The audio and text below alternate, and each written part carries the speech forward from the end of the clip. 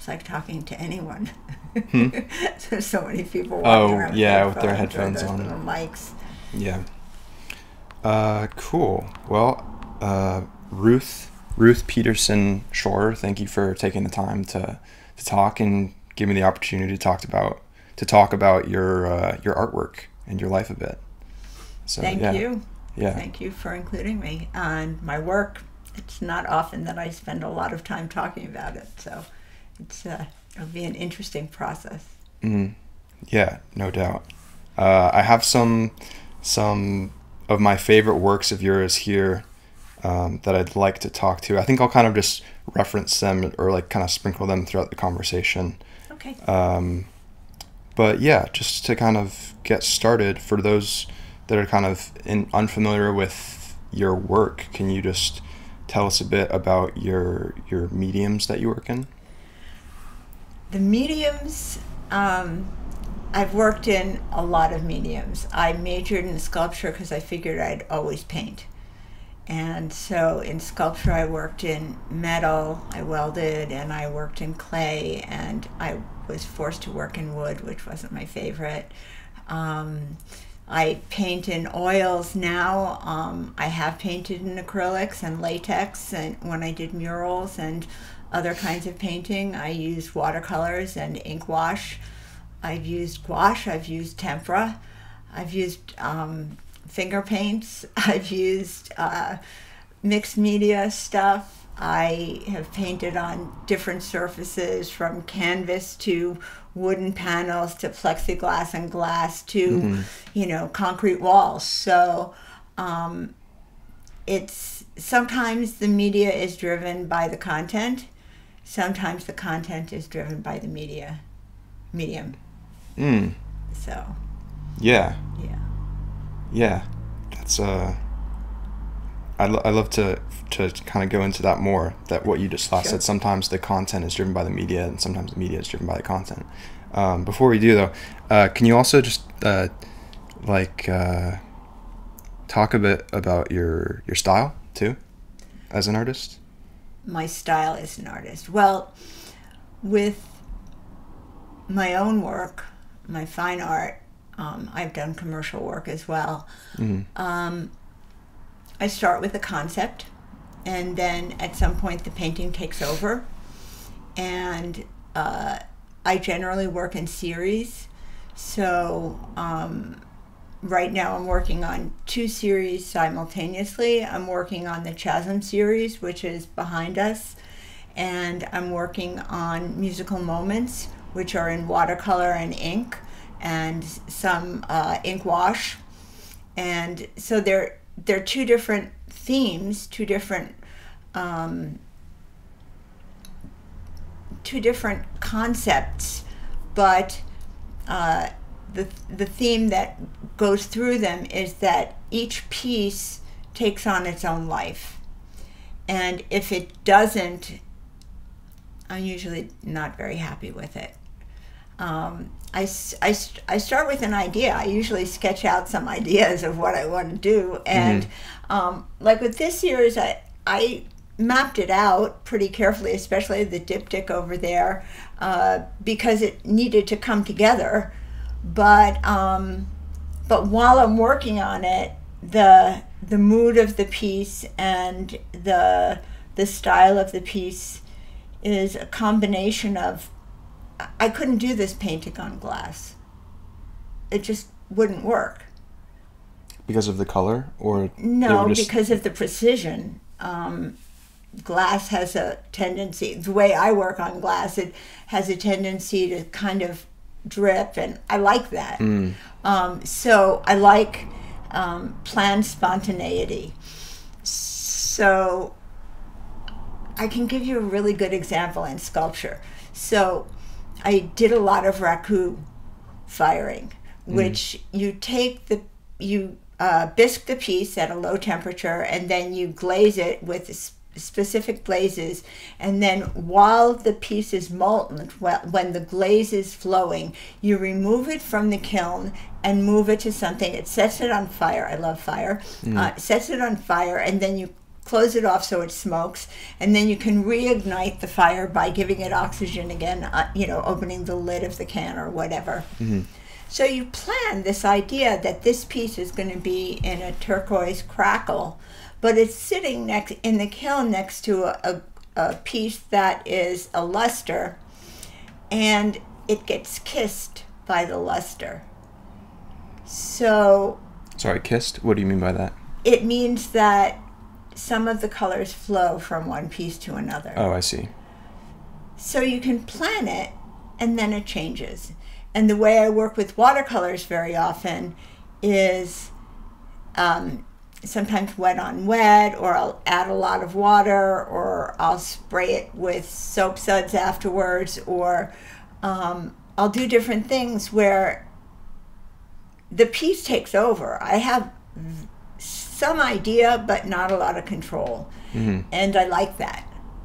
I think it keeps the work fresh. I'm never bored. I don't know any artist who's ever bored. I don't. Yeah. So my process is usually to sketch, to think about something. I'm thinking about how much I love music, and I'm not a musician. And I love to, one of my favorite things is when I'm at a show, live music is my favorite, I'm at a show, is to sketch during the show. And then bring it home and work from the sketches that I did during the show. And sometimes it's directly on top of what I did during the show, and sometimes it's taking pieces of it and putting it together into a different composition. But I like the vibrancy of working live and then taking it back. And maybe I'll take a couple of photos too and use those as reference, but the excitement of live music is something that is inspiring for me. So, but then I bring it home and I'm in my room and working on it, and it's a different world and it's a different life. So I let it be. I don't, I did graphics, and I do graphics sometimes, and I do illustrations sometimes, and those are, what you say you're going to draw is what you're going to draw. Mm-hmm. I don't need to do that with my own work, and sometimes it takes me to places that I really like, and sometimes not. I've done a complete watercolor and thrown it away and done the whole thing again. So, yeah. Yeah, I did notice when we get into your creative process later, I did notice when I was looking through some of your work that there were multiple iterations, it seemed, of the same exact piece, but with different mediums. Yeah. And so, yeah, I definitely have noticed that before when looking at your work.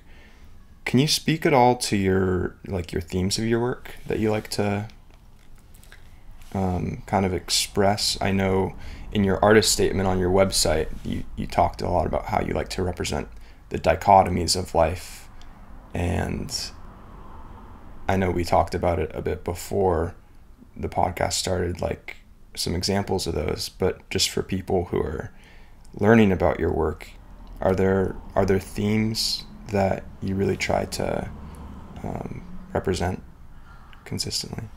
I consider myself a narrative artist, an emotionally narrative artist, which means that one of the things that I feel about emotions is that they're universal. But the specifics that bring those emotions up for people are not. Those are the stories of our lives. Mm-hmm. And I think that my story on a page is seen as someone else's story in a different way. I have paintings that people have looked at and said, "You've painted my childhood." And it brings up really strong emotions, and they connect to it in some way. So the dichotomies of life are, of course, life and death, and most of us have experienced those extremes. Birth and death are total opposites, and yet they bring up emotions. How many people cry when they're really happy and really moved? But I think some of the themes of my work which you'll see throughout, are emergence. And by that I mean coming out from being hidden, you'll see a lot of cloaks in my work and a lot of nudes. It's more rare to see people wearing clothes. I feel like cloaks and nudes are ambiguous as far as date and time. I mean, it doesn't date someone. As soon as you put an article of clothing on someone, you know what year it is. There's a painting in my kitchen, you know exactly what year it is. And so I like that creation of, you can put yourself into it more easily if it's not dated. And so when I say emergence, a lot of us, as we've grown, have come into ourselves more. Some when we were very young. I myself, when I was very young, I was pretty much who I am. And then life happens, and those things get buried, and you need to find a way to open yourself up again to the world. And so the theme of hidden and open, kind of like Purim, but not really, and emergence, coming into yourself, showing who you are. And there's rawness in a lot of my work. You chose definitely some pieces that are pretty raw. And with my own work, I'm not bound by what's going to look good in, someone's bedroom or living room or whatever. I had a friend come over once, and I had done a painting about a particularly difficult thing that had happened. And she said, "How can you live with that?" And I said, "That's how I live with that. By creating that painting, which is incredibly disturbing to look at. Nobody wants Guernica in their living room either." Yeah. So it doesn't bother me that, and some of my work is pretty and nice and wonderful, because there's parts of life that are pretty and nice and wonderful and joyous. Yeah. But not all of it is, and very often it's got both elements. This painting's a good example of that. The person who's made their peace with, being in this chasm, and the person who keeps trying to climb out. The yin and the yang. Yeah. We all have our, there's moments of great joy in life, and I acknowledge there's moments of deep depression and anxiety and difficult times. So that's what the themes of my work are. Yeah. Wow, that was really well said. And I just want to say before we move forward, I really admire that you say something as to someone who is less familiar with, like, for lack of a better word, like art speak. You say something very like emergence, but then you don't just leave it there. You actually unpack what it means in detail, and I really like how you keep it simple like that. Because as someone like who's kind of new to not art appreciation, but just art in general, it's nice to kind of to hear it simplified and said. We have a guest. My joy, one of my joys. Does this guy ever inspire any artworks for you? Oh, I have drawn Buddy. Yeah. Absolutely. I get to, do a mother and child. I get to do a puppy, all those kinds of things. Yeah. I think actually now would be a good time to bring up two of the works that I really liked, because I think they represent what we're talking about, which is the vibrant colors of a work like Magical, and I'll be able to put this up on the screen later, but like Magical is just like to me, I look at this and I see a young girl who's like, it's like newness, life, like just so much emotion, and almost like she's kind of seeing the world for the first time, and it's all very new. And then I move forward through your works, and it's like a moment later I'm looking at something like this, emptiness, which is dark, and to me brings up feelings of when I feel very lonely, like that's and alone in the world.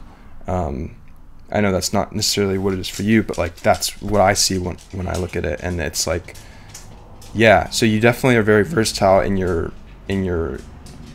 the themes that you represent in your art, I guess is what I'm trying to say. I am very versatile in my themes and in my medium. I can do really a lot of line work, and I can do pure flowing watercolors and so forth. It really depends on where I am personally and what I'm trying to bring out.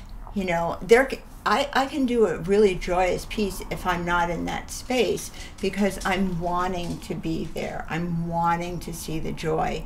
I worked with young children for many, many, many years. And one of the things I loved about them was that in a second you can move into the joy. And there's a theory in psychology that if you can have one moment of joy, you can get beyond depression and back to a place where you're more stable and happy.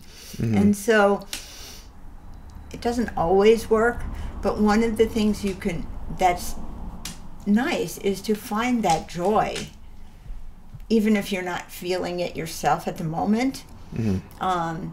So Magical actually was, based on, I had seen a photo of one of my nieces, my grandnieces, and that brings me joy. So, but the emptiness piece, it's something that everyone can relate to. You related to it in terms of loneliness, of being alone, of missing a part of yourself. And nobody lives on Sunnybrook Farm, and that's a reference for another generation. But Rebecca of Sunnybrook Farm had this perfect life. Nobody has that. Yeah. And we all have moments where our heart is pulled out of us and torn, and we're empty inside. And we just don't have any more to give. Yeah. And sometimes we still need to give to people, and we still need to walk through the motions, but it helps to be raw, to be real. Sometimes when I do really precise work for a while, I need to do that, because that's part of who I am, and nobody gets through life without that.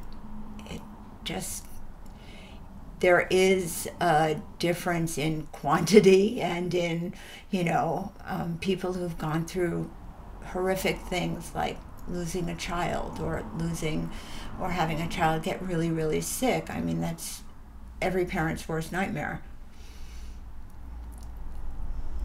And yet, I am blessed that has not been my personal thing. I've known people, but losing partners, it's hard. It's really hard. Yeah, definitely. Thankfully, I have not experienced that yet, but I'm sure I will. And at that's some point, part of life. Yeah. So. I'd like to shift more into like your childhood a bit, and growing up in New York City, which is a pretty cool place to grow up if you eventually become an artist. Especially in the 70s. Yeah. You're pretty lucky.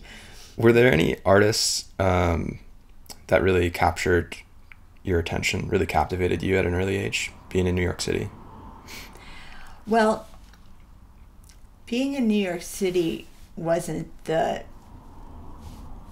allowed me to go to the High School of Music and Art, which was, for me, a godsend.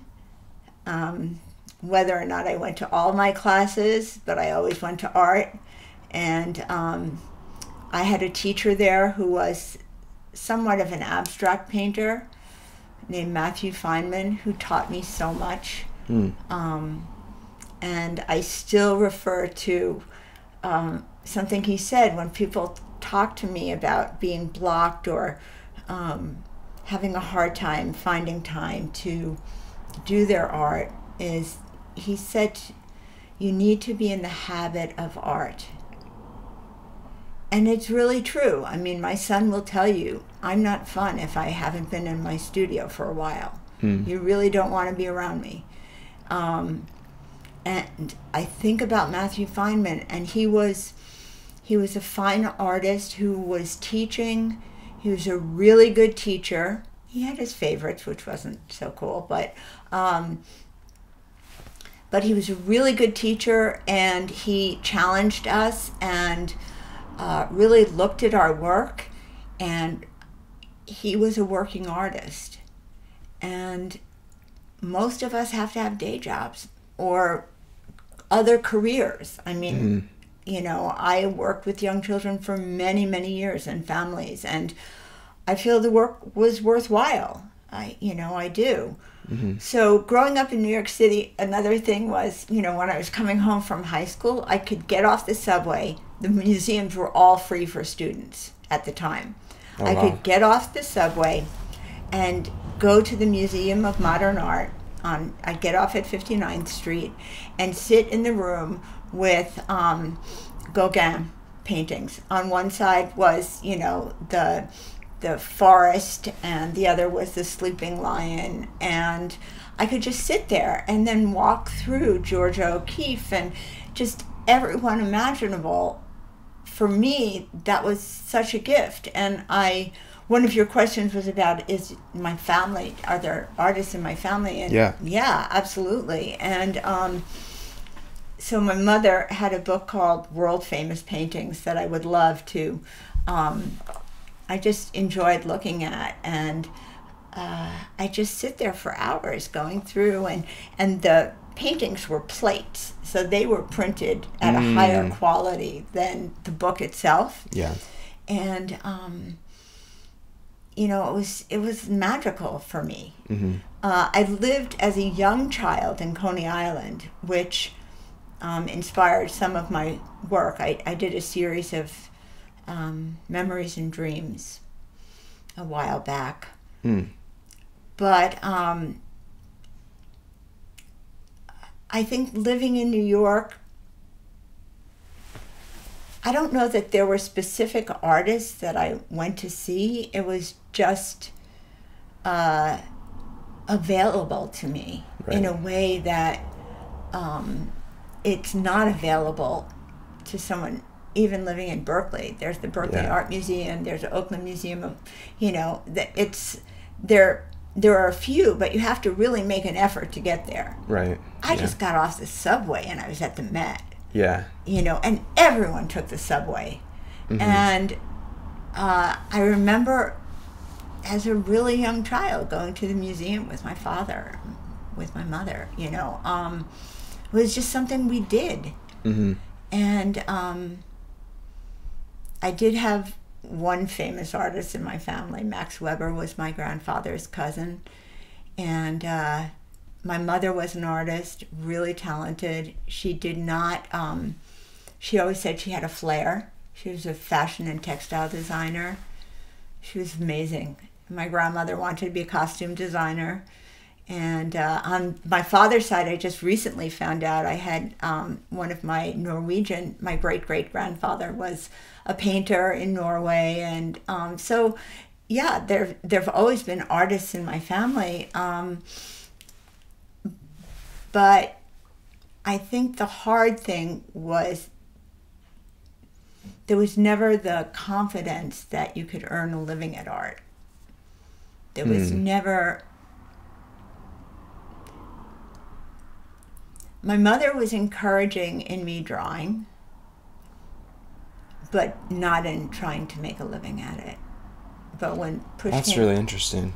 Yeah. That your whole family is filled with artistic people, but your mom was less supportive of it being a professional pursuit. She was also a 50s bride, which is, I don't know if you're familiar with the term, but it's the women who got married and expected to stay home and raise their families and be, stay-at-home mom. Father knows best kind of life. And Leave It to Beaver was a TV show. It was not life. And my grandparents were incredibly resilient. They came as immigrants and they made their way. And my mother was incredibly strong, and she took care of us and did everything she needed to do, but her plan was to stay home and take care of the kids and make pies and draw on the side. And she did try for a little while, and she earned some money as a fashion designer, textile designer.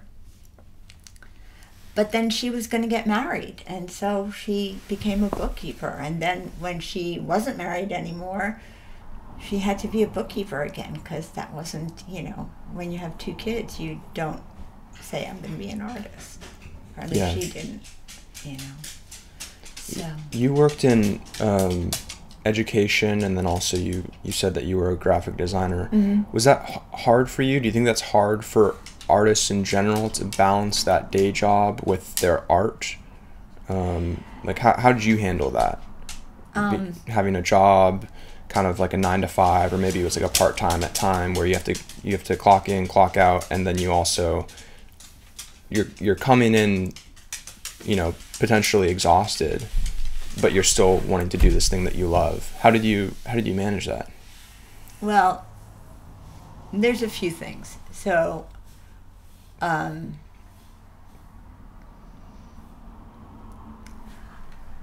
when I graduated from Pratt with my BFA in sculpture, my plan was to be a waitress and do my art on the side. That was my plan.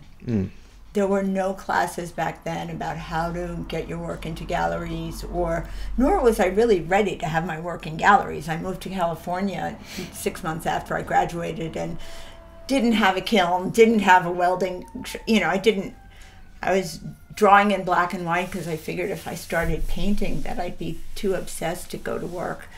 And so I balanced it by thinking that sleep was optional. For a lot of years, I didn't get enough sleep, and people used to laugh at how late I slept on the weekends.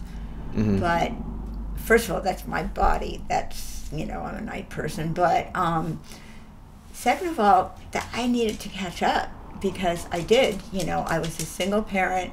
I was working full-time plus, and I was still making art and showing my work. And it was hard. And a couple of times it kind of broke me, but I need it. I have a wonderful niece named Shulamit who said to me when she was about 12, how did you get to be such a good artist? She was 12. And I said, well, it's 10% talent, 10% training, and 80% need. You have to need it. If you don't need it, why bother? I can do sketches all the time, but why do I spend, hundreds of hours working on my work? A lot of which is, in my studio or the hallway. I need it. And I do understand the whole art for art's sake kind of mentality. I also really want people to see my work. I want to hear what they see, what they feel when they see my work. Right. And that becomes its story to them, and it's fine. I don't need to. That's why it's hard to talk about my work. It's hard to explain it, because I want people to see it and respond to it or not. Right. So I don't know if I answered the question or if I went off on a tangent, but I like your tangents. They're good. Thank you. Yeah, no, there's so many directions we could go. Yeah, you mentioned how it broke you a couple times. Going a bit off of the questions I have, I'm curious, 'cause it sounds like you're pretty well read in psychology and that kind of stuff, and it seems to me, we just met, but you seem very in touch with yourself. I don't know if that's always how you've been or if that took time to develop, but yeah, was there anything you did when, you're working a full-time plus job, you have a kid and you're low sleep, so you're cutting corners on your own health to pursue this art process. What did you do during those times? Can you talk about what actually happened? Like, you just were burnt out and you just had to I couldn't focus. I couldn't focus. I couldn't do what I was doing anymore, and I needed to leave my job. Mm-hmm. Or when I was a graphic designer, that's easier for me to talk to, because it's not as, it was 25 years ago, 30 years ago. Okay. I was working for a nonprofit as a graphic designer, and we moved from handwork, cutting ruby litho and all that kind of stuff, doing the 4-color separation ourselves, to computers.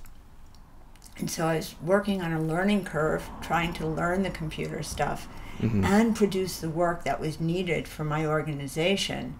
And I was working like 80 hours a week, and I started having problems with my hands and my shoulders. And it was before anyone knew anything about carpal tunnel. Oh, wow. And it was really early. And I was using a turbo mouse, so I was doing this all the time. And I first went to the doctor, and they didn't even diagnose me for 6 weeks or 2 months. And I did all the physical therapy, and I did the exercises, and I'm really rigorous about everything I'm doing, and I'm not getting better. And it took me 4 years to have surgery. I stopped painting. I stopped doing anything except working. It was before I had a child. And I ended up having to have surgery on both my hands, and despite the fact that it was great relief, I could not go back to that profession. So I tried, and it didn't. I started getting the pain again. I was pregnant. It was not going to work. So I moved into a different career, back to education. But I really like doing graphics for nonprofits. My work was out there all the time. I got positive feedback, which was nice. And I know that lots of artists don't, say that they don't care so much about what people think of their work. I do. Yeah. I do like positive feedback, and positive feedback on graphic work gives me more momentum to do my own work and not give a shit what people excuse me. Yeah. Not care. Yeah. It just gives me freedom, and it gives me financial freedom.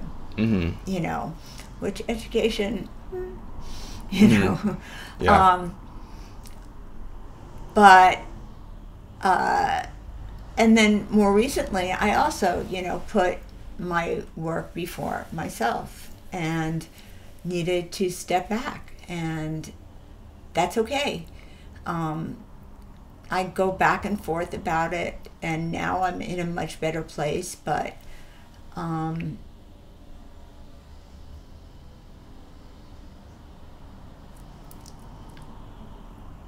yeah, I don't really know what else to say. Yeah. No, it sounds like it was a long hiatus of 4 years of not really doing any art. And then getting back into it was a slow transition, or did you jump right back in? No, it was not hard to go back to my own work. First of all, when you're working at a computer, you're basically killing very small muscles.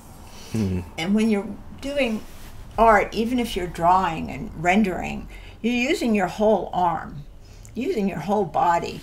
Yeah. I mean, when I'm painting, I'm sitting, I'm standing, I'm on the floor, I'm, turning the canvas, whatever I'm doing. Mm-hmm. And it's a different kind of process. I didn't have 4 years of not working. I was working on a series of paintings, and I stopped in the middle of the second painting. It was 4 paintings. I stopped in the middle, and then 12 years later, I finished the series, which was, it was really cool. That must have been cathartic. It was to finalize really it all. Yeah. But once I had the surgery, I was not in pain as much all the time. But once I went back to doing graphics, it was coming back, and I felt it. And Yeah. I just needed longer to heal. Mm-hmm. And that's happened to me, a few times. I need a little longer to heal, then jobs can wait. Mm-hmm. So that's okay. It's okay. Different life. You have a lot of schools that you went to, and I think it's so cool that you went to I'm kind of jealous. You went to a music and art high school. That's the High School of Music and Art in New York City, and then you went for your undergrad to the Rhode Island School of Design, and then you mentioned earlier, but a BFA in sculpture and minor in painting from the Pratt Institute in New York. Yeah. I'm just curious, were there any exercises that really stood out to you during that time that were really important for your development as an artist? Yeah, there were a few. Yes, I was very lucky to go to Music and Art, which is now the High School of the Arts, the Fiorello H. LaGuardia High School of the Arts. It combined with its sister school, which was Performing Arts, which is what Fame was written about. Okay. So now they're in Lincoln Center instead of Castle up in Harlem. But I think from college I had a teacher named Dave Brisson, who RISD was not a great fit for me, but he was an amazing teacher. He was a 2D color and design, and he had worked with Hans Hofmann, who is a color theorist. Mm-hmm. And he was a science, he talked about science and art, and he talked about things that art-wise made me think. Most of high school, not so much the art classes, but in general, you eat the material and then you spit it out. Mm-hmm. I left his classroom crying because he challenged me in ways that I had never imagined. And I think it's really important to allow yourself to think outside of your comfort zone. Mm-hmm. And sometimes I say, well, if you want to explain to me about how the aurora borealis happens, I'm like, it's magic, it's okay. Yeah. But there are some ways that we need to continue to challenge ourselves mentally. And he did. And I remember lessons, things that he did. And then there was a sculpture teacher at Pratt named Toshio Date. And he is still alive, and I recently got his book. I was just so thrilled that he was still okay. There was another teacher, Mike Melpass, who taught me to weld, and that was huge. But Toshio Date was a really amazing carver, and he was a Japanese, his techniques were incredible. And we part of our core classes was to take this wood class.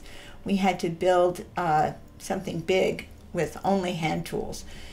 You know, once you've used power tools, you don't really necessarily, well, some people do want to go back to hand tools. But I built a settler's rocker, and then I had him for another class, and I was working on, I was doing these plaster sheet. I took canvas and embedded in plaster and folded it over armatures that were fairly abstract, but they became cloaks. As I said, cloaks have been, and I was creating these worlds of, you know, really outside of what anyone else was, nobody else was doing what I was doing. Mm-hmm.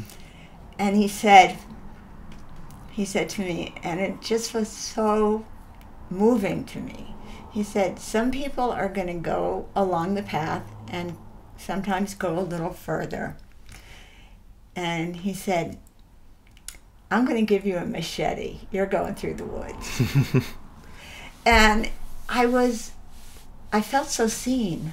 Yeah. You know, I felt so seen. And a lot of times in my life, people have said, well, why don't you just focus on just one thing and you'll go further? And I don't think the Renaissance artists focus just on one thing. I think, and many artists, you know, work both in sculpture and in painting, and of course drew, which is for me the basis of so many things. It's just like breathing to me. It's core. So this idea that I need to just keep doing the same thing, I don't want to do that. When I was 12 and I learned to throw pots, I realized I love great ceramics. I love amazingly beautifully thrown pieces. It's not what I want to do. I don't want to do more than one of something. Sorry. It's okay. She's okay. He, she, I don't know. More ambiguous. Yeah. Man, I mean, that's just so much time to be spending in art school. You probably learned so many things, and then I also learned that if you have a drawing teacher or a painting teacher, most of the time, if they have a very specific style, you have to do one piece in their style, and then they let you go. They let you do what you want. Yeah. But they have an idea that you need to do line drawings, and so you need to do one really good line drawing, and then they will let you do whatever you want. Yeah. So it wasn't a very structured curriculum. It was in the sense that you needed to check certain boxes, but then after that, they kind of let you explore and they kind of keep an eye on you. Some, but it was also art school in the 70s, and so they had their ideas of what was good and what was not. And as I said, I've always been a narrative artist, and, you know, we were asked to bring our work into a painting class, work that we were doing outside of class, and I brought in a series of drawings relating to a fire I had. And some other things. And it was, and I put them up, and people said, well, they're just illustrations. And that was meant as an insult. Yeah. And if you didn't fit into their idea of what was good, it wasn't always so popular. Right. And that can be, you know, it can be hard. You know, I didn't always walk to the same drummer as the other people. So that's okay. And that's what artists are, though, right? Doing what they want to do, exploring their own stuff. Yeah. I'd like to move now to your creative process, and particularly this photo that I saw. right on your website of different. It's the same sunflower, but done one in like ink and another in watercolor and another in a stronger watercolor. Right. And you could reference this or not, but I kind of just this stood out to me as like, oh, okay, this is probably a key part of her creative process. Can you walk us through stuff like? Do you start with an idea or do you start with a medium? Kind of going back to what you were saying earlier with the content drives the medium or vice versa. Well, with this particular piece, I was driven by what was going on in Ukraine. And I wanted to create something that was marketable as prints to raise money for UNICEF. That was my plan. Okay. So before I did any of these, I studied the pattern of the seeds of sunflowers, you know, the flower of life pattern and some like that. And I spent a lot of time trying to understand what the seed pattern is in a sunflower. And I didn't totally grasp it, but I got to a point where I understood it enough that I could minimize it to the point of feeling comfortable that it would read the way I wanted it to read. Right, yeah. And so I did a lot of drawings and looked at a lot of seed patterns of sunflowers and petal patterns of sunflowers, because I don't do a lot of flower paintings. I do a few, but not a lot. So I did this sketch, and then I think I did this one first. Oh, interesting. You started with the watercolor. That's ink and watercolor. Oh, I see. I think I did maybe this one first, the ink first, and then I did the ink. This is something called Yupo paper, and it's translucent, and so I didn't put it over the original, but I put it over that and did the ink part of that, and then worked into it with watercolors, but I really wasn't happy with it, and so I did the pure watercolor because I felt it was more powerful and closer to what I wanted. Actually, those two are sold, the originals. Oh, really?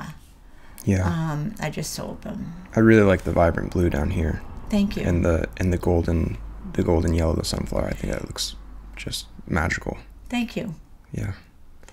I sold some of the prints. I put some up in my window, but mostly it was people. I did see those. The first thing I saw, actually, I was, oh, that's what I'm going to be talking about.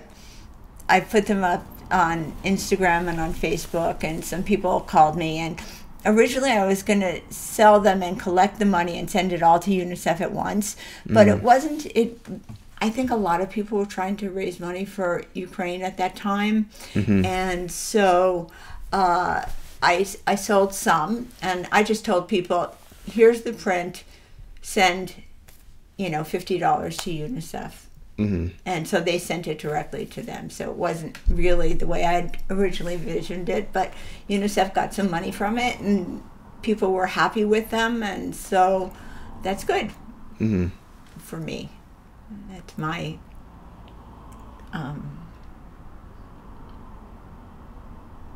anyway. Yeah. How do you get your ideas? Does it start with an idea? Sometimes. Yeah. Sometimes. Sometimes it starts with a specific idea or a dream or a memory or something that happens to me.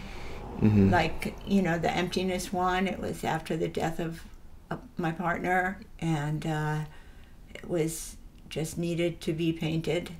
And with the Chasm series with social distance, this is done in 2020, so it's fairly obvious where that came from. And then the Chasm, which is behind me, is am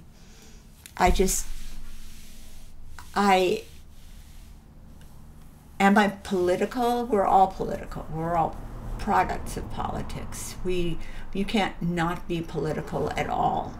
You know, you're affected by politics. Your daily life is affected. And the chasm between left and right, white and black, and all the things in between, all the ways that we can be separated seem to be growing wider and wider.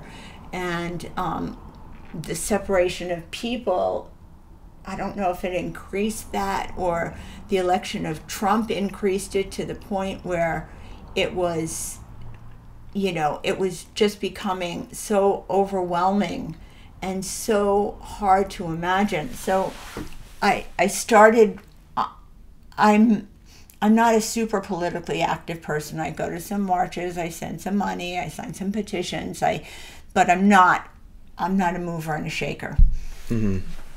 But this is probably one of my more political pieces, was this chasm, and then moving into here where they're trying to build the bridge, but there's no buttresses. There's nothing holding it up.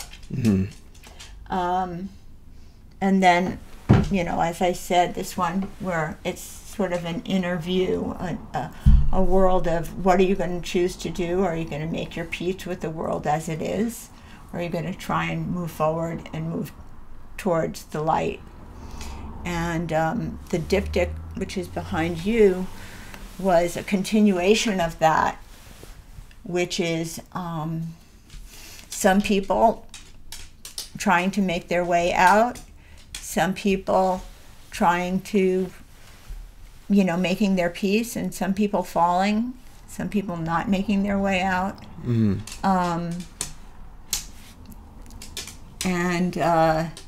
And then I have the next 6, they're planned out, but I don't know what they're going to be like when I do them. You know, I just started 2 yesterday, so we'll see. We'll see what happens. So this started with an idea, but like that piece over there, that's a memory. I grew up in Coney Island, and my best friend lived next door to me. And we, the interactions with the rest of the world were sort of nondescript to us. We were each other's world. Right.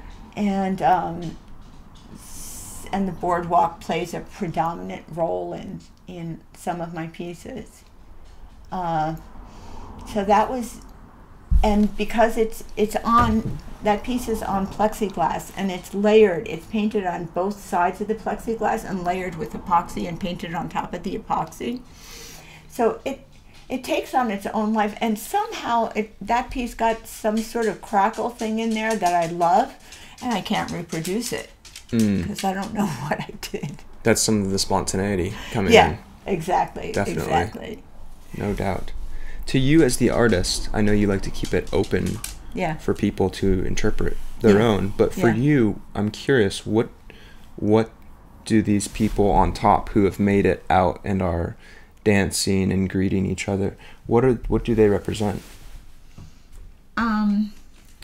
Acceptance of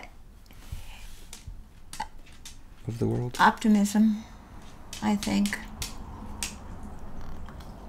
I think that I was moving to a place where I was trying to see the sunshine.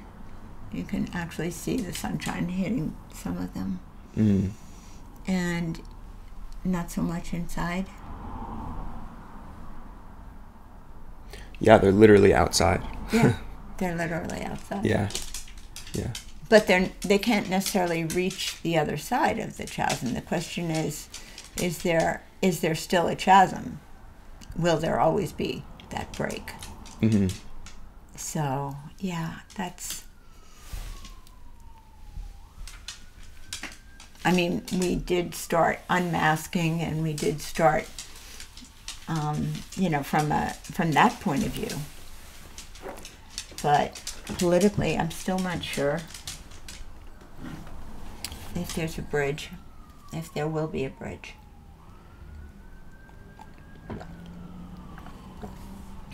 I'd like to move into the Instagram segment now. Sure. If that's good with you. Yeah. So yeah, this is kind of a new thing My leg's falling asleep. Oh. Yeah. You can stand up and walk around. Oh, no, I'm okay. Are you doing good? Yeah. Yeah. I'm fine. Okay. Yeah. So, let's just start. I'll just hand you the iPad here, and you can just go on some of the, maybe like, I think because of the time, maybe 2 or 3, depending on how long you want to talk about them. For a couple minutes each, and just talk about like what you like and if they're underrated to you in any way. I'm picking out my 3 who are, I don't think, as well known as some of, I think David Casson is amazing, but he's pretty well known. Okay, so baby, move your foot.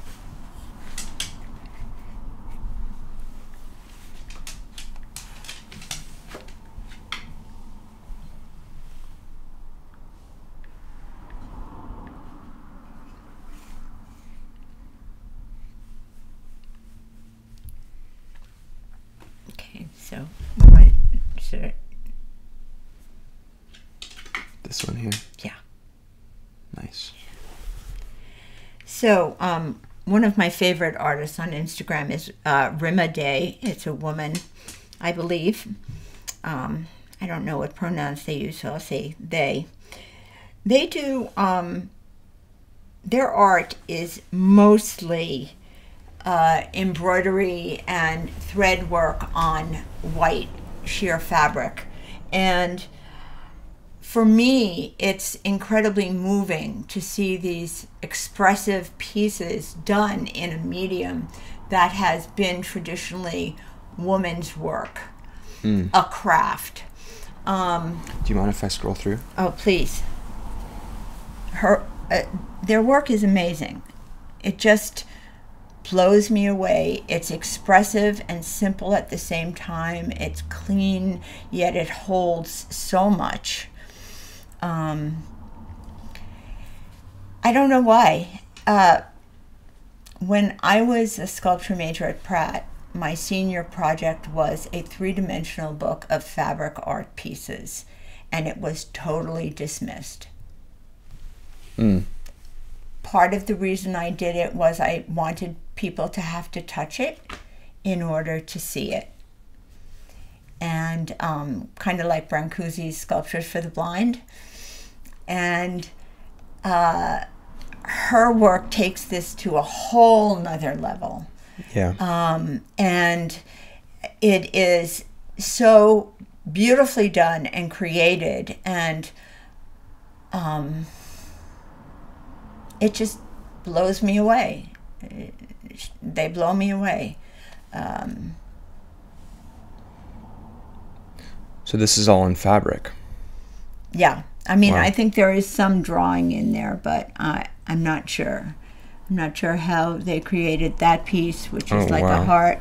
That's awesome. There's a woman named Selena Pete who I'm friends with, and she also works in fabric and does beautiful work. But Rima, I'm not sure if it's Rima or Amy, because I used to have a sister-in-law named Amy, and there was an R at the beginning. I'm not sure how to pronounce their name. Rima Day. And I love stories, and they are stories. They're incredible, just incredibly. And I do think craftsmanship really matters. I do. I think it's really important. Otherwise, people can't hear you. Awesome. The next one, I'm gonna.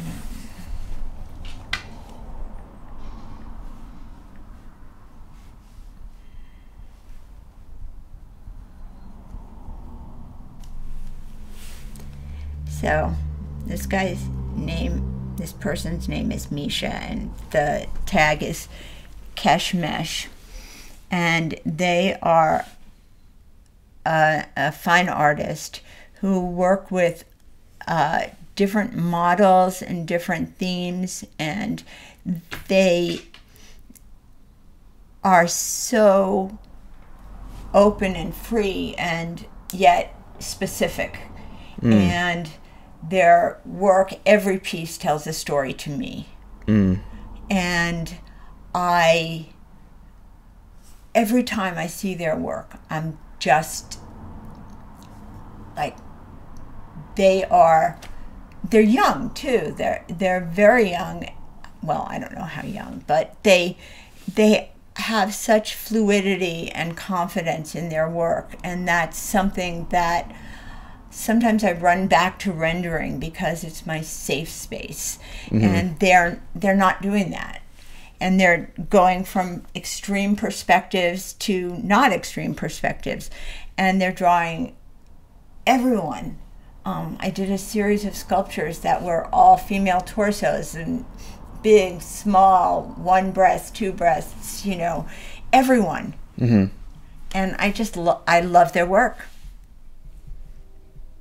Yeah, very kinetic. Yeah. Lots of movement. Yeah.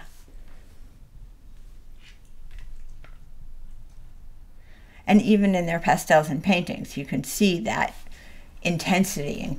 And Wow, I really like that one. yeah. That's nice. Right? Are these just artists that you found through the Explore page, or Not the through... Explore page. I don't remember how I found Rima Day or Keshmesh, but the last person that I'm going to show you is a man named Charlie Hunter. Okay. And I had seen his work, I don't know how long ago. All right.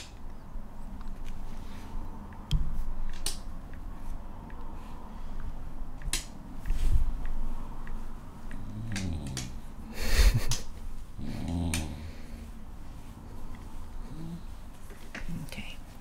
So Charlie Hunter is a painter and lives in the Northeast. And I first saw his work because he also used to, I don't know if he still organizes these train rides with different singer-songwriters. And I also like narrative songs. I'm a big Dave Alvin fan, and, you know, people like that who tell a story.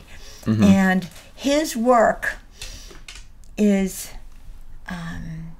spiritual and somewhat narrative. He works, most of them are landscapes or old machines and tractors and trailers. He lives in the Northeast, someplace cold, like, I don't know if it's Maine or Vermont, or I think Vermont.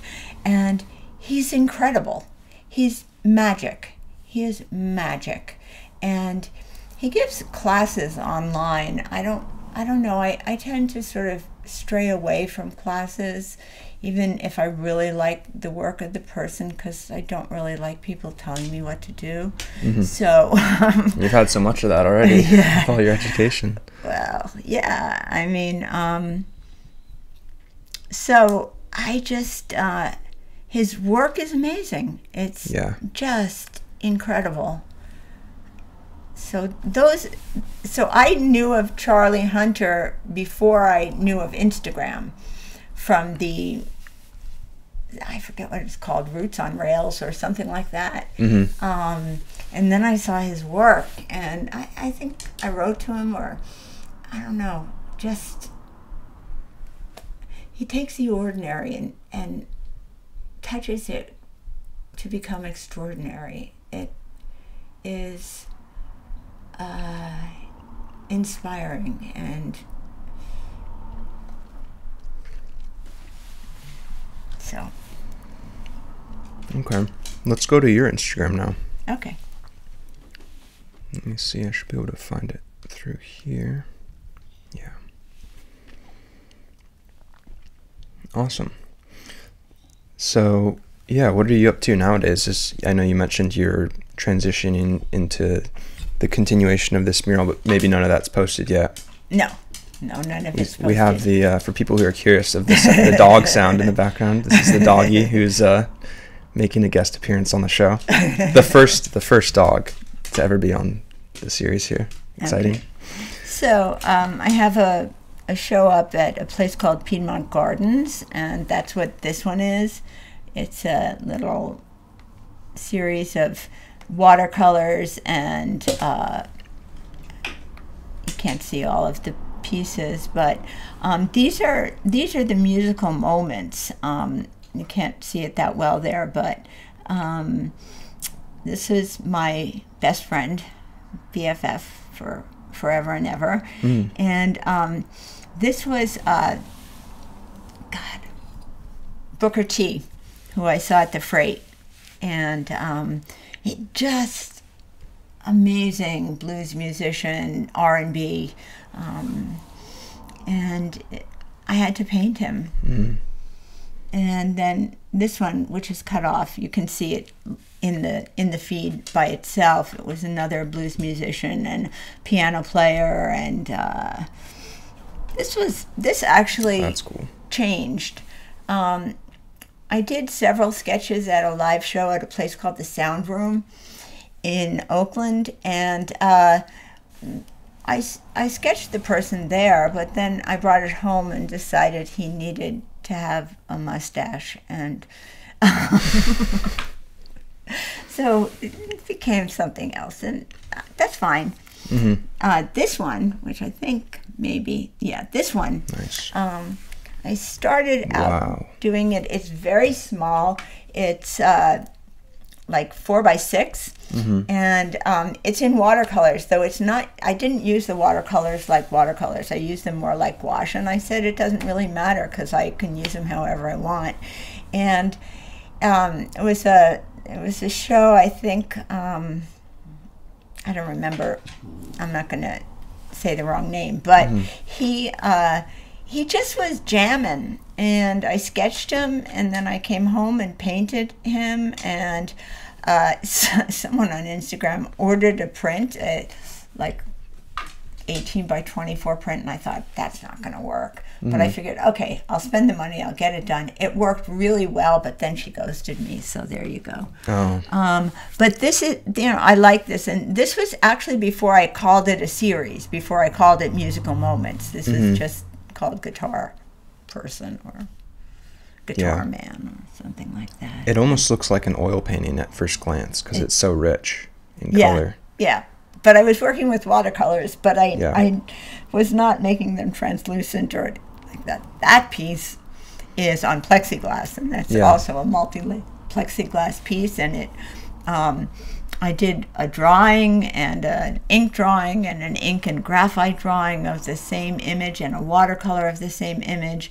And I called it meditation for a while. And then someone on Facebook said, it looks like the Stone People. And I looked up the Stone People. And I was like, yeah, it's the Stone People. If you want to know about the Stone People, you should look it up because it's really fascinating. And then somebody recently told me it was the Supreme Court. So there you go. I love hearing what people say. What they see. And then more of the musical moments. That one is Dave Alvin, my all-time favorite musician. Nice. I gave it to him. I hope he liked it. This is that work you were talking about earlier as well. Yeah. The mustaches. Yeah. And then these, my more raw images, it just happens sometimes. How long did this one take you? I was working on this one and the one after it at the same time. And it took me about a week of working on it and leaving it and going back to it.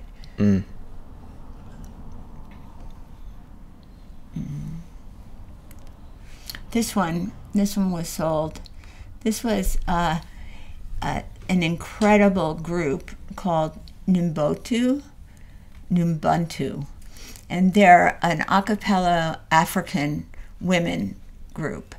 And my sister-in-law and brother-in-law got us tickets for it. And I was like, yeah, I don't know. I went there. I was blown away. They were so amazing. And I sat there and sketched them and then combined it. And I added the watercolor and I looked at it and I said, this figure's too far away. And I redid the whole thing. So, oh, wow. This wasn't based off a photo. This was a free sketch there. That's from sketching. Wow. Yeah. I sketched the individual pieces, you know, and then brought them together. See, like these, I mean, I saw a piece of driftwood, and that's what the inspiration was. Mm-hmm. And behind it, before I put the branch on there, I had done some experimenting with some watercolors and dishwash detergent sprayed on it. Oh, wow. And I wasn't, you know, I just stuck it in the back of one pile of drawings. And then when I saw this, I thought, well, yeah, that's what I want. And that's what I did. Mm-hmm.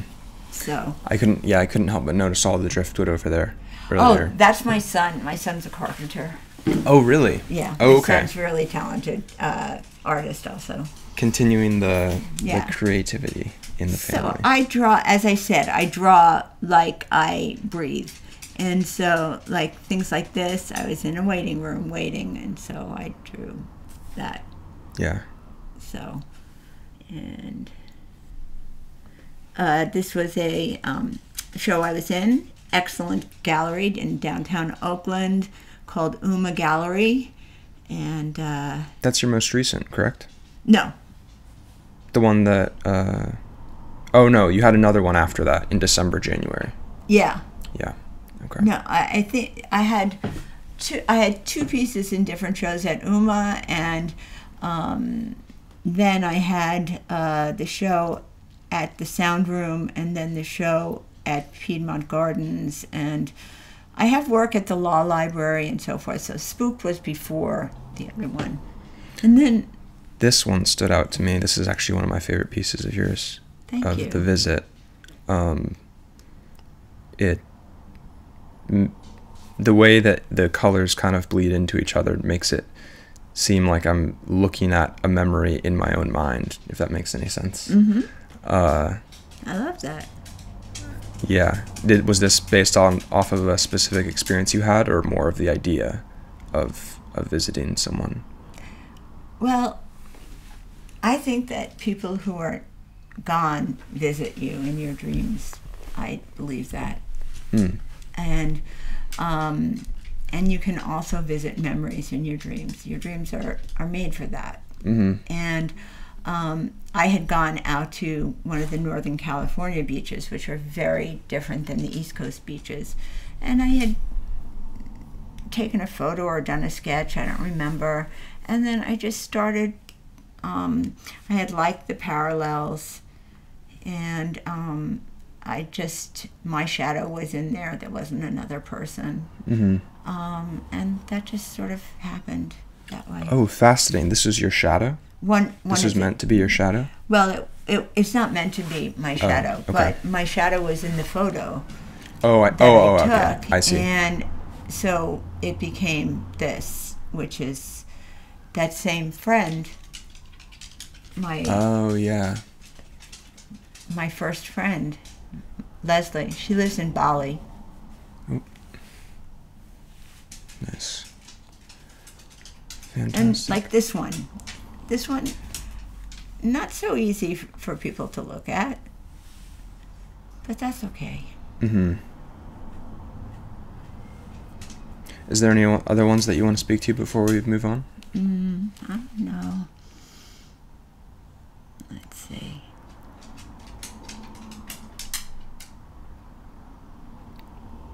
There's a lot of stuff up there. There is. That's my logo. Because I am the dichotomy of life. I like to experiment. Mm-hmm. If you go further back, all right, this one is in the hallway now. That was done with a different technique. That's Fire 9, I think it is. It was in a show recently, maybe a year or two ago. And it won first place, which made me feel really good. Wow. It's a big piece. It's 3 feet by 3 feet, so it's fairly large. Yeah, that's big for you. And it was part of this fire series, which I started. I had done a short series based on my mother and father meeting kind of thing. Very specific, not totally loose brushwork, but it's up at the law library right now. Oh, cool. Those 3 paintings. But so I was like, but it was pretty specific, and so I just wanted to play with color. So I started doing that and using different things to spread the paint and so forth. And I started doing the fire series, and there are 11 in the fire series now. But this was fire 9, which was like a dying of the fire, like them. And then there's one that's embers right after that. I don't know if that series is totally finished, but. Wow. Well, there's so much for people who are interested. They can just do a super deep dive into your Instagram. It almost seems like there's some here that aren't on your website. There are because it's very easy for me to post on Instagram, and not so easy for me to put them up on the website. Right. Yeah. But you can't order Instagram. You can't like reorder the images. I don't know how to do that. There might be a way. To reorder them on your feed? Yeah, no, it's kind of stuck in the way that the order is posted. So you can't group things. You can't say this is this series, this is that series. Like I have several my Windows series. So this is Mendocino Woodlands. It was one of the first of the series. And it's a place I go every summer with an incredible group of friends.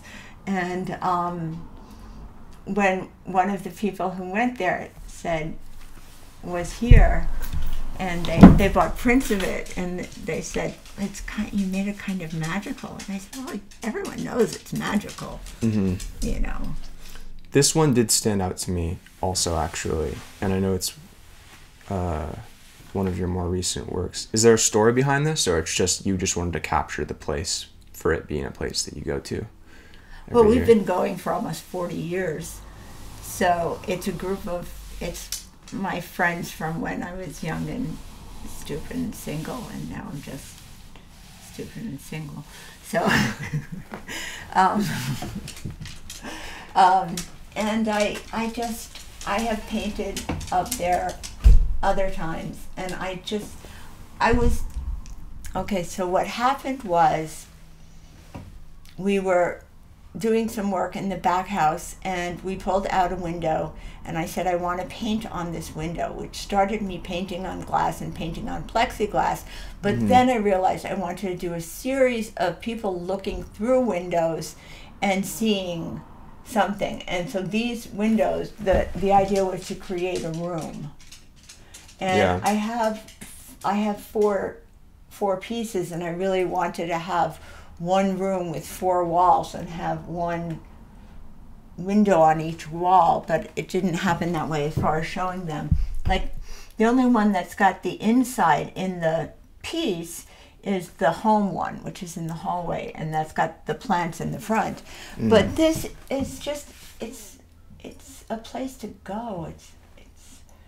It's the security of and protection of being in a home, in a house, in a cabin, whatever, and then the unlimited beauty and exploration and everything of what's beyond, and the danger and the difficulty. It's that same dichotomy of, like, you can go beyond, but you have the security of inside also. Oh, wow. It's like the cloak. My cloaks also represent the idea of hiding and security and keeping to oneself, but you can open and reveal them, and you don't know what's going to happen. It could be great, it could be not. I know you don't, I know you like to keep it open to interpretation, but you could honestly write a book about some of these works and unpack your meanings, because I think they're really beautiful and spot on, and they're things that didn't immediately come to me until you say them, and then they make a lot more sense. Thank you. But But yeah, that was another work that really stood out to me. I'm not really much of a writer. I can dictate, but I'm not. I never thought of myself as much of a writer. Though I occasionally write. You could do it. Okay, great. I want to transition now to like some questions for like other artists, kind of like advice type questions. Sure. that you might want to give. What's something every artist should try at least once? I thought about this because you had sent me this question, and I think every artist should try to draw with their non-dominant hand. I'm left-handed, and it's a right-handed world, and I think I'm somewhat ambidextrous. And when I had surgery, the initial carpal tunnel surgery, I started drawing with my right hand. And the first were really loose because I had no expectations, which was great. And then I realized I can draw with my right hand. Yeah. But that's partly because I'm somewhat ambidextrous. One of the joys of doing something that forces you to step outside of your expectations, like drawing with the opposing hand, using a medium you've never used before, using a medium that does something that you can't control, is that it allows you to let go of some of the expectations and some of the tightness. Yeah. And so I think that's really important. It's, I come back to my early childhood education, the power of play. You got to be able to let go, and for me, that's an important thing in all my work. Yeah, I think that's a great way for an artist to challenge themselves. What's an uncommon tool that you use every day, or it could be close to every day, that would be hard to live without? An uncommon tool. Well, I don't use it every day, but I use socks when I paint sometimes. Interesting. Like on your hand? No, I hit the paint. Oh, you hit the paint. Okay. I was really needed to let some stuff out when I started that fire series, and even before then I started doing this thing where I would spread the paint by hitting it. And it's somewhat uncontrollable. It's that combination, and sometimes I would tape off areas or mask areas that I didn't want it to spread. Right. But within where it's spreading, it does things that you can touch it up with a brush, but you can't create it with a brush. Every tool that you use when you're working has its own fingerprints, and I particularly like that. Yeah. I use that, and I use a spray can sometimes with terpenoid in it when I'm working on things like that. Oh, interesting. This is a very straightforward question. What is the best purchase you've made under $100 in the last year? I was trying to think of it because I very rarely spend more than $100. Sure. So I found a really cool lamp that I'm excited about to clean it. It's a brass urn, copper urn. Made into a lamp. And my grandfather, who was amazing, made lamps. And he helped me to make a lamp out of one of my clay sculptures once, and it got broken. But it's an urn, like a coffee urn, a copper coffee urn. And I found it, so now I need to find a shade. It works. And clean it up a little, but I don't mind it being somewhat tarnished. I really don't. I don't necessarily need it, but I like it. It's just cool. I just like it. So I would say I'm excited about that. I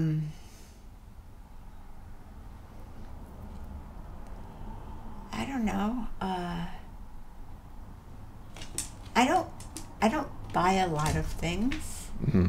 I don't like shopping, so I shop more online than I should, but I buy art supplies, I buy clothes for myself, I buy, like, an extravagance is, some of the amazing mushrooms at Berkeley Bowl or something like that. Yeah. Those can get up there in the dry goods section. Yeah, I saw this. Yeah, serious. And so I don't really, I buy gifts, the last gift I gave was a wedding gift, and I gave one of a painting, which was much appreciated, which made me feel good. But I don't know. I couldn't really, I saw that question and I couldn't really think of anything that I bought that was so spectacular. Sure. But finding that lamp was exciting, and same day I found a really beautiful rock. So, it's just. I noticed that you collected gemstones. Yeah, I'm also a big fan of stones and crystals. My partner had the mining rights to a rose quartz claim. Wow. And that's phenomenal. We would go up there and take some of the rose quartz back, and he had some gold mines, and we had one together.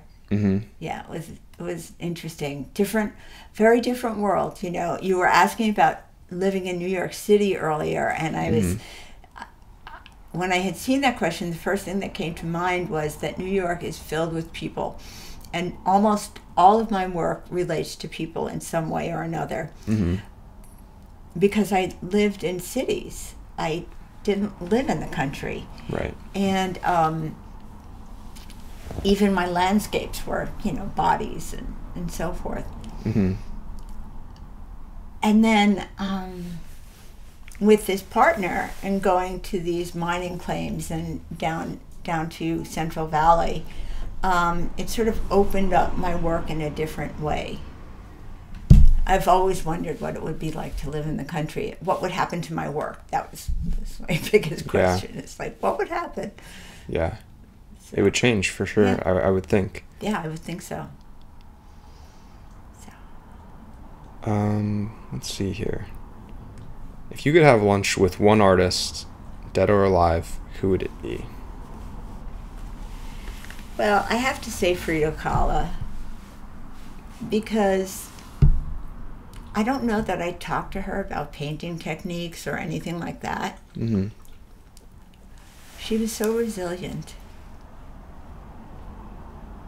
She had so many things going on, so much pain and loss, and,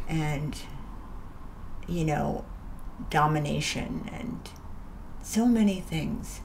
I don't know that I jump into asking her questions about that, but I just wonder what she was like as a person. Was she warm? Was she, so many of her self-portraits and so many of her paintings are self-portraits. Mm-hmm. There's that famous one of her. That's seen everywhere. Yeah. I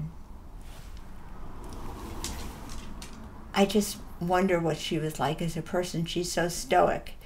In the kitchen is a painting of my mother, sort of over a table with my sister sitting on one side and me sitting on the other side, and my father off in the background, and my mother's face is so stoic. Mm-hmm. And her face is always so unreadable. Yeah. And yet compelling. There's something so compelling. Mm-hmm. I remember going with my son when he was much younger to an exhibit of her work, and him saying to me, you know, something about a baby and something about a loss, and his interpretations of her work. And I don't know, I just would like to, maybe I should read a biography or something, but but to see what she was like as a person, you know. Interesting, yeah. So you haven't read much up on her actual life story, but just her works speaks to you. I know a little bit of her relationship with Diego Rivera, but no, I haven't. I love to read, but I read really slowly, and there's lots of books I should read that I haven't. Yeah.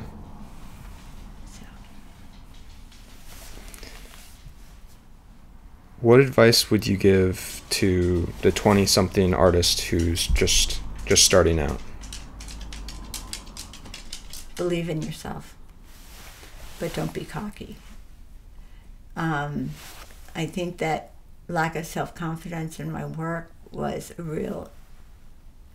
really hard thing for me. And I know my work is good. It doesn't mean I don't have moments of total self-doubt about why am I bothering doing all this. Right. But to be able to present, you know, to take the advice of people who are showing in galleries and to not be afraid, or be afraid and do it anyway. To approach galleries and so forth. It's something I've struggled with my whole life. Yeah. And just to believe in yourself and you know, it sounds very cliched, but to follow your heart. You always have to make a living, but there's a million ways to make a living. Right. Yeah. There's a million ways to make a living. Yeah. And if you have to, you will make sure there's food on the table. And if you have a child, you will take care of that child. But if you need to make art, then believe in your art. Believe in yourself. You know, easier said than done. Sure. I have to say. Yeah. But that's what I would say to, you know, to young people. And there's never a moment. People talk about ballet dancers. They're never going to be able to be professional if they didn't start dancing till they were, you know, 12 or something. But I also have heard that about languages. If you don't learn languages when you're young, if you have the gift, you will learn it later if you're open and ready for it. My sister didn't start taking language till she was 12. She spoke French. She taught herself Russian. She learned Japanese. She went to Italy for 2 weeks and was speaking Italian. Wow. And she lives in Israel and speaks Hebrew. And she says she's not a linguist because she's not really fluent in all these languages. Really impressive. I speak toddler. That's you know that's it. Yeah. So if you I'm not saying, I think that a lot of people were shut down in art, and a lot of people, you know, my mother said you can't be an artist or a secretary, and I said, okay, if I don't get into the best art school in the country, I'm not going to art school. I only applied to art schools. Who was I kidding? You know? Yeah. But the truth is that if you need it, I have a friend who's really talented, and she was a dancer before she was a painter, and she's really talented, and she didn't really start till she was like 19 or 20, and I know people who started even later in life. If you can be open to it, you can do it. But someone who in their 20s who has that desire, who has that drive, they need, because confidence and competence build on each other, and they need to be able to help themselves in that way. Yeah. So. Yeah, I think self-reliance is really important, and believing in yourself, yeah, as cliche as it sounds, is very important. It really is. Yeah. really is. Yeah. Right? Yeah, I think so. Yeah. All right.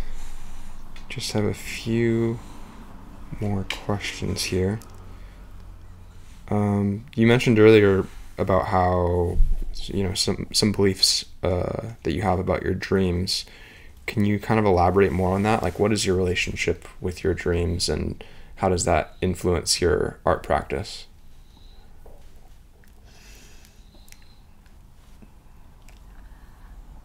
I had a dream when I was 12 that changed my way of thinking about life and death. And I didn't know anything about Eastern mysticism or anything, reincarnation or anything like that. I'm not going to go into the whole dream, but I think dreams are really powerful. And I have painted some dreams, sometimes to get it out of my system, and sometimes just because the process is a way of working through it. Mm-hmm. And sometimes they're fascinating. Sometimes maybe not so much to other people. Mm. They say your dreams are either your hopes or your fears. I had a fantasy that if you could meet someone in your dream, you could allow them into your dream. You could do whatever you wanted together. Because you can fly in dreams, right? Mm-hmm. So if you and your best friend want to go someplace and you can't really go, you can meet in a dream and go. Mm-hmm. You know. So I think dreams have influenced my work because I don't always want to live in this dimension. I think dreams allow you to face your fears, or at least see them, and sometimes understand things you didn't understand before, because you're making those associations in another part of your mind that is not accessible when you're awake and trying to do the laundry and trying to clean up the house or whatever you're doing. Your dreams have the ability to access parts of yourself and parts of your mind that, like I was saying about the confidence before. In a dream, you can have confidence. It's part of you. Mm-hmm. It's part of who you are. The belief in your artwork or your dreams of becoming a writer or whatever it is. In a dream, you might question things that you didn't realize you were questioning, but your core beliefs are usually there. Mm-hmm. I don't know. My dreams teach me about myself. What I'm obsessing about or focusing on. Yeah. Or what's underneath what I'm obsessing about or focusing on. Mm. I always thought how cool it would be to be able to lucid dream on a consistent basis. Mm-hmm. For any type of creative thing. Yeah. And this might be like my workaholic-ish tendencies coming out, but it's like, then I could do creative work in my dreams. I could be painting ideas and thinking of things in my dreams. Have you lucid dreamt much, or had many experiences where you became aware that you were dreaming in the dream, or has it always been kind of this? A few. Yeah. A few. And I'm told I talk in my sleep. I know I talk in my sleep. Mm. And sometimes I'm aware of talking, and I have no way of stopping myself. Oh, wow. And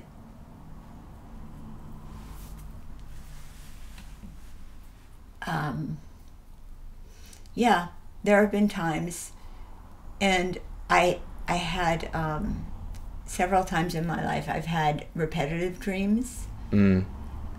Which are generally not pleasant dreams, you know. Mm.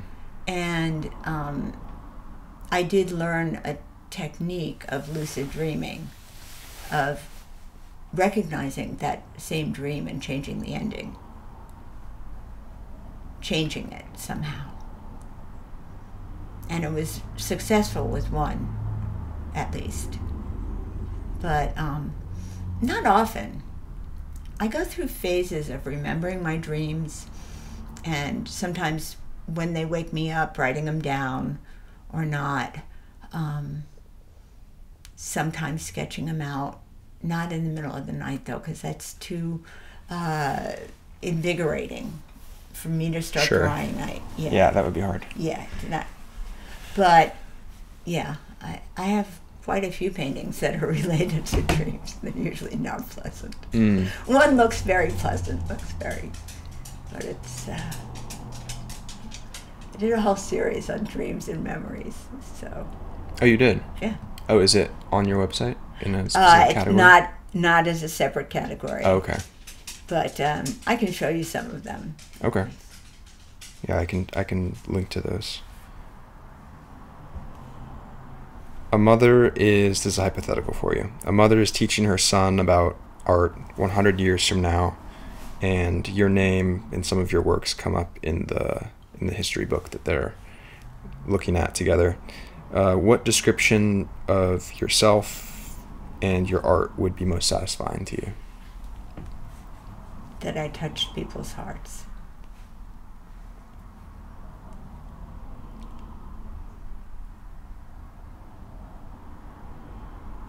That my work was authentic and touching, and somehow people could relate to it in a way that was, I don't know the right word for it, from the gut. I don't mean gut-wrenching. I mean, I have a friend who has one of my paintings. She bought it. I let her buy it because I needed the money, and instead of giving it to her. And she refers to the painting as her. She talks to the painting.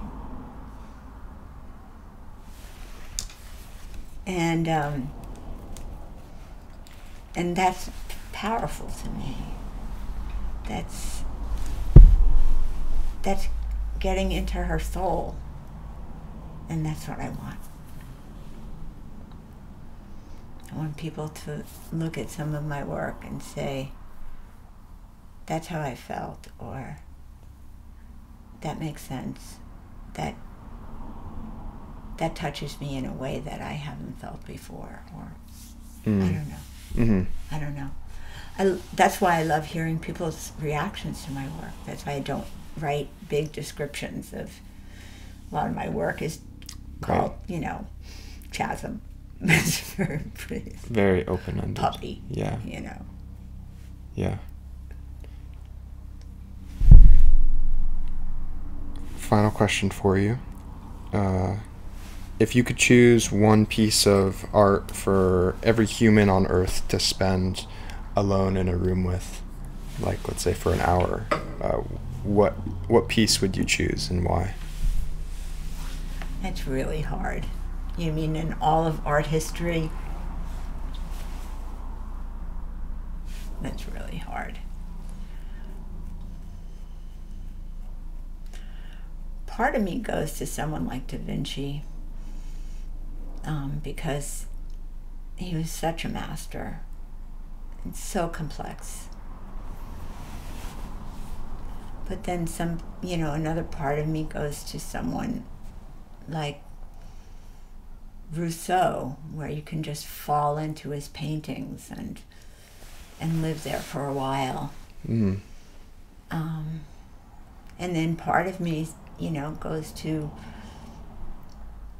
someone abstract like de Kooning, whose work is just so compelling and you don't understand why. And he's just what Dave Brisson said about order, chaos, and confusion of there's a pattern, but you don't know how, you just have to find your way through it,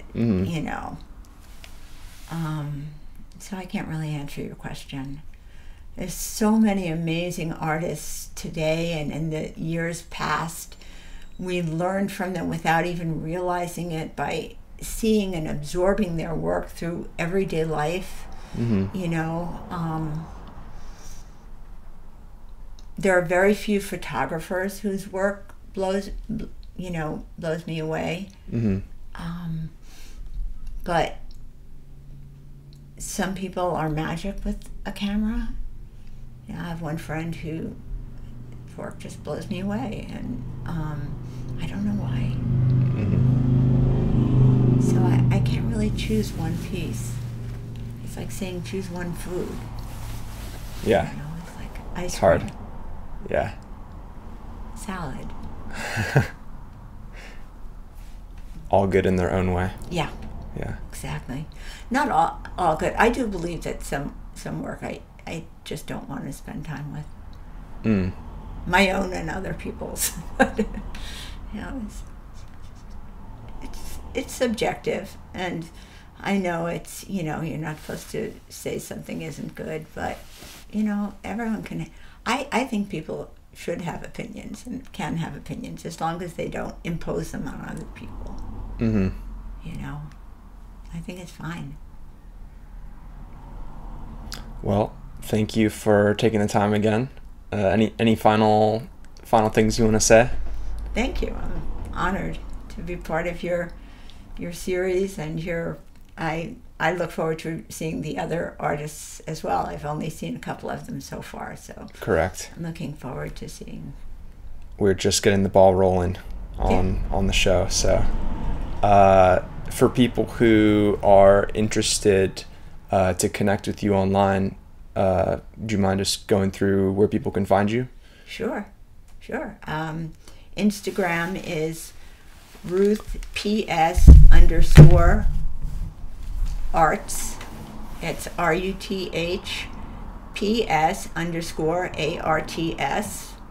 on Instagram.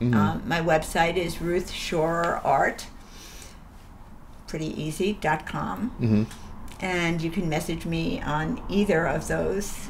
And if you want to see some of my work right now, it's up in Piedmont Gardens, and you just need your Vax card. Right. Wear a mask. I have work in other shows around town, but I have a show coming up at Hiller Highland in November. So, yeah, and if you want a studio visit, that can be arranged too. Cool. All right. Well, thanks again for taking the time. No problem. Yeah. Thank you.